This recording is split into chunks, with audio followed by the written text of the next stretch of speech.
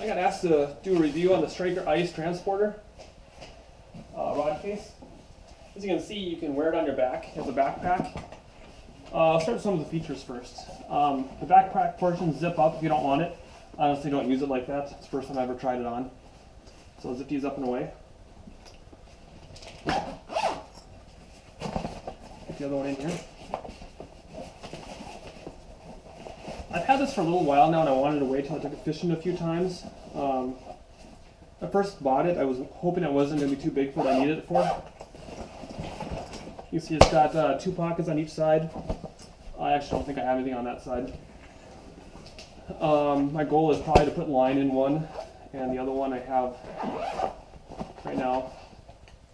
Soft plastics. I've only really been out pan fishing this year, so I don't have my lures and setup really going for me yet on it. And then normally how I handle it is I just grab it by the one strap, throw it over my shoulder, or I have a flip over style house and I just lay it on top as I pull it out. We'll go up to the rod portion here. The thing I really like besides the zippers is it's got Velcro. All the flaps, so if you just want to shut it real quick. Normally in my ice house that's what I do. I don't worry about zipping it up each time and it comes out and gets out of your way. As you can see, I got room for 3 on this side. It's usually what I call my ultralight side. I got three rods on this side, 2 super ultralights, and then just my light. I don't need to pull them all out. Go to the other side now. And I got 2 more. And this is what I would call my northern pike walleye side. And so one of my early worries was it's too big for my flip over style. Because you can set it on your lap and it takes just about the whole ice house to get a rod out.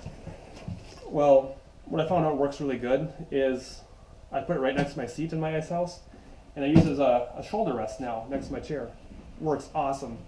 And I like the video kind of how it sets. It's just about completely out of the way. And then I'll go into the main hatch area.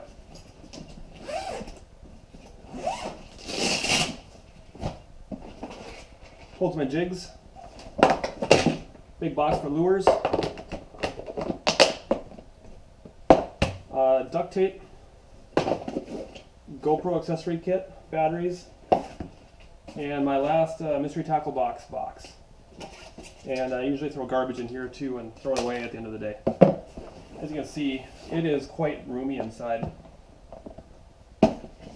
There's quite a bit of room in these.